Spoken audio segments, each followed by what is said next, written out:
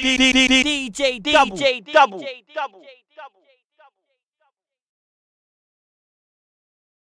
Hi, it's DJ DUBL, and here today, I'm just chilling with my good friend right now, Big Dog. What's up, man? And I like Waka Flocka. He's the only person that I've ever met that's OD'd on weed.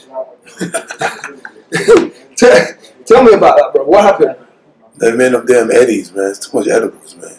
Them edibles are serious. I had to go. I seen the ambulance, like IV me, put the vitamins back in me, restore the flame. You made history. The first person in the world to OD on weed. That's great. So we're out in London right now. Yeah. Tell them about the London show. Massive. Massive. It's every show, man. It's just energy. Yeah. Like, it's just energy. I could tell London not used to have seeing people perform. That's like people in general, not just London. Everywhere I go, people not used to people performing.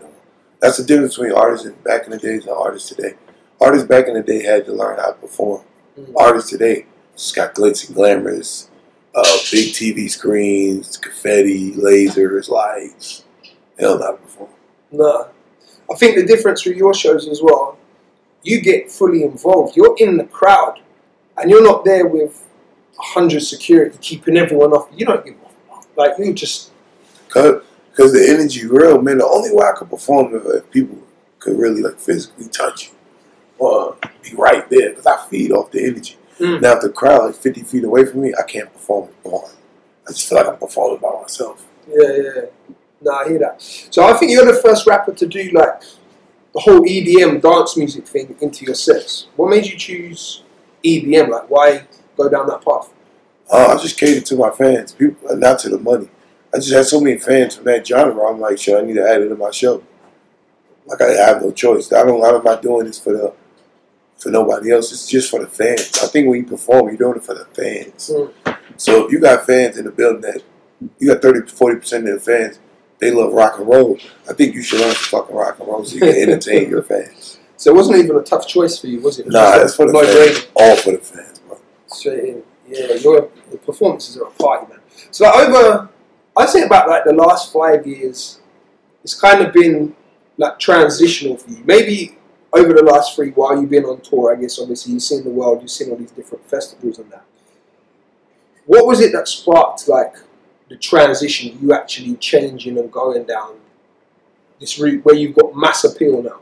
Oh man, it's just, I'm a grown man.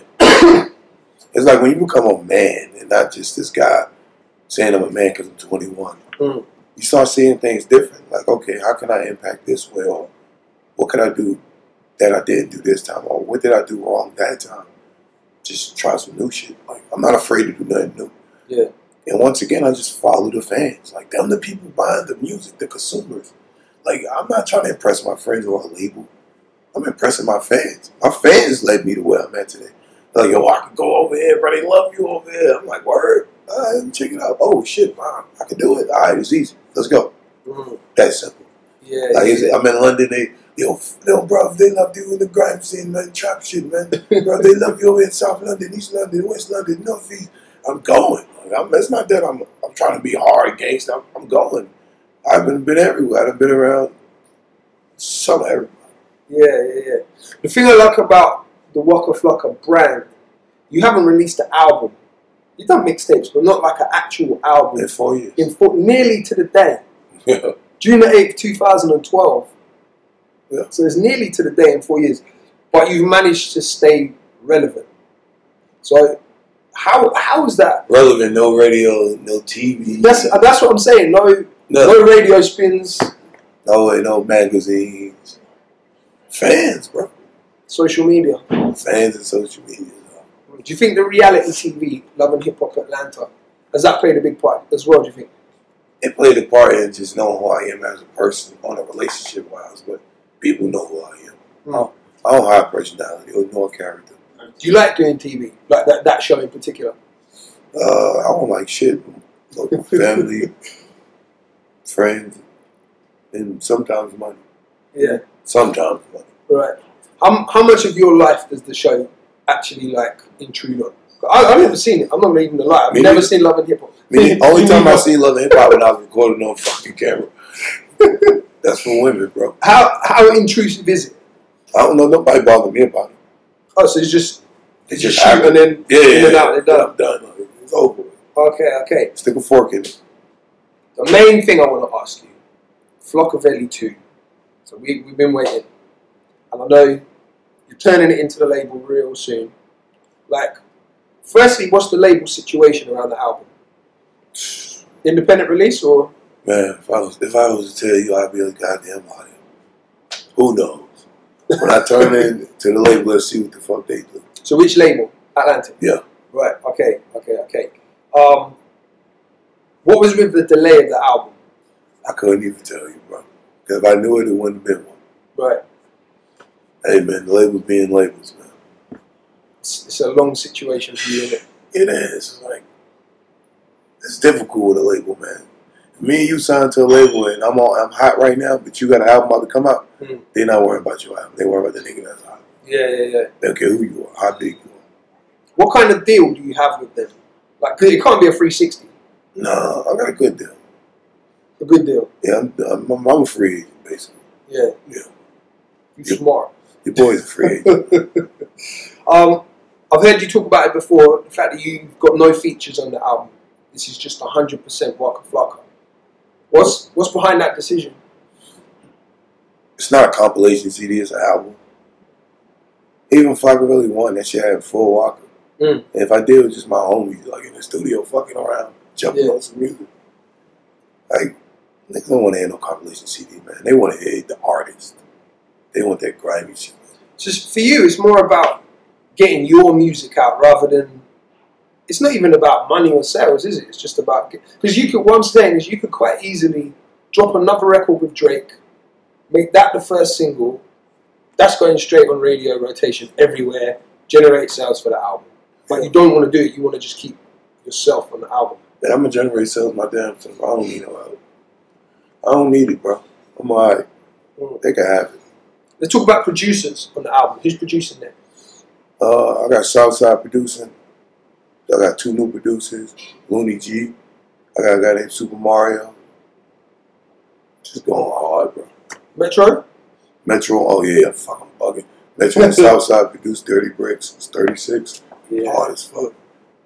That's it. What song are you most excited for people to hear? I want them to hear the album.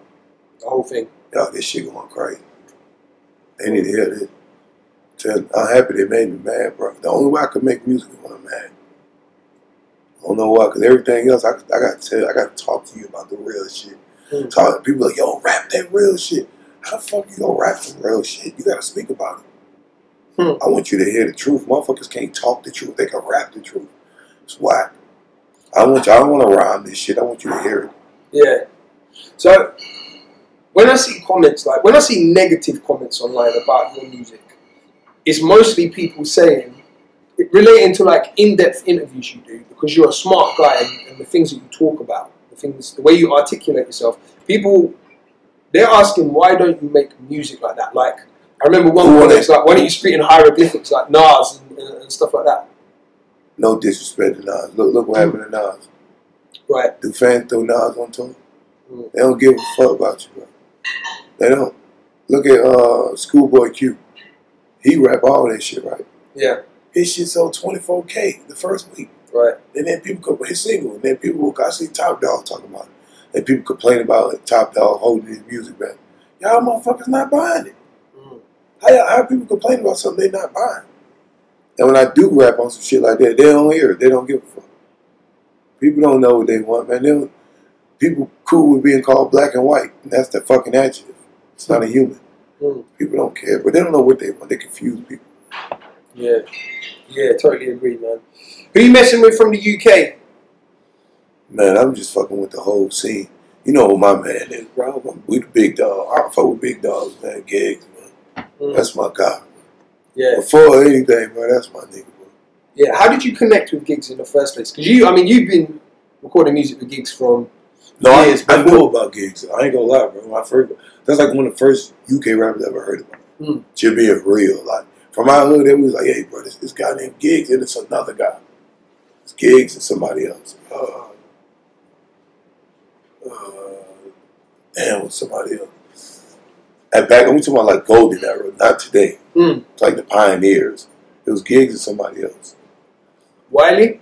I think it was Wiley and Gigs. I don't know. But that's what I know about. So we had a mutual friend down, no Gigs. So I'm like, yo, call my boy, I'll pull up. Gigs pulled up and we just kicking shit. Like he took me to shit on Nando's. He showed me like London, like, wanna go to the hoods, bro? Like, you know what I'm saying? Like, you sure? Motherfuckers don't wanna go to. I'm like, nigga, let's go. And we just was kicking it. Like, it wasn't even no music shit. They got to the point like that nigga really was like a homeboy. And that's when we like first had like a baby and shit. It's my boy. You know what I mean? Now you hear people like Skepta, Nines, and all these motherfuckers. Yeah, Skepta, Nines. Yes. Dead or alive, who would you most like to work with? The ultimate collaboration. Oh, I'd say DMX, Nas, Tupac. DMX,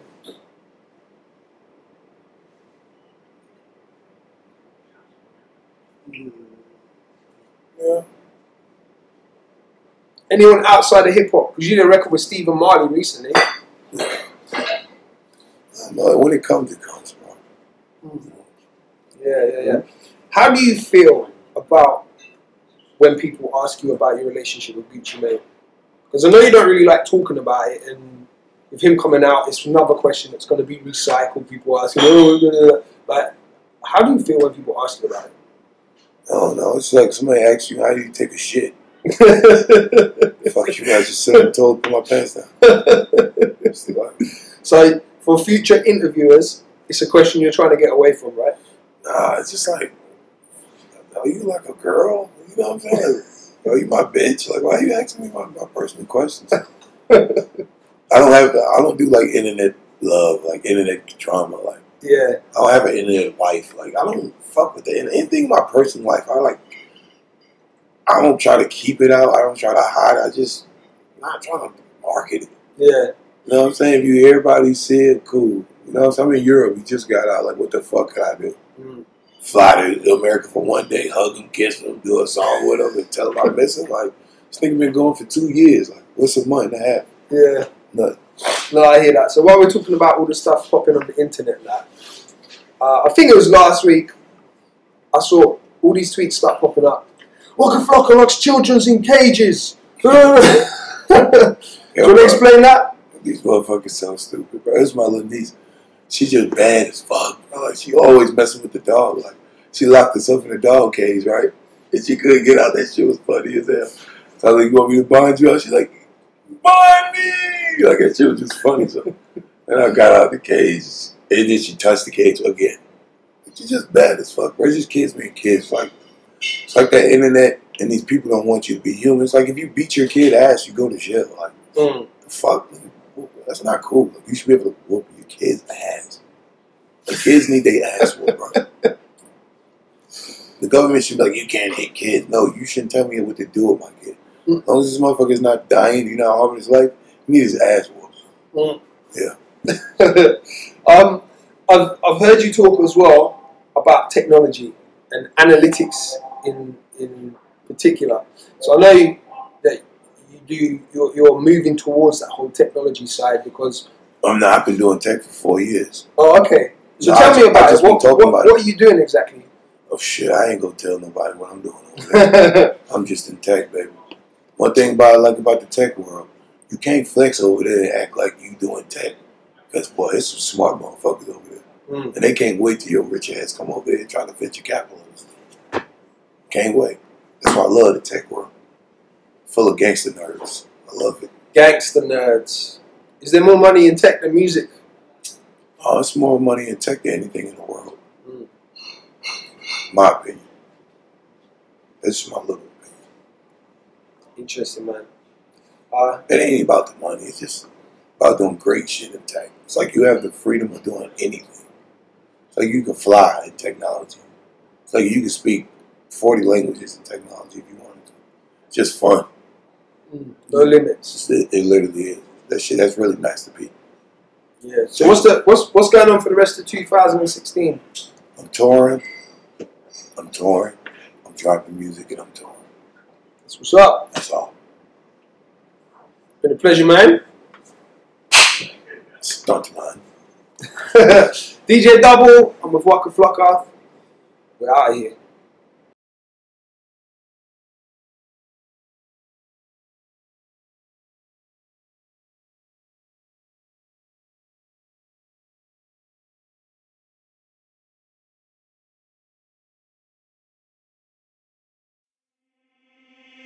DJ DUBL.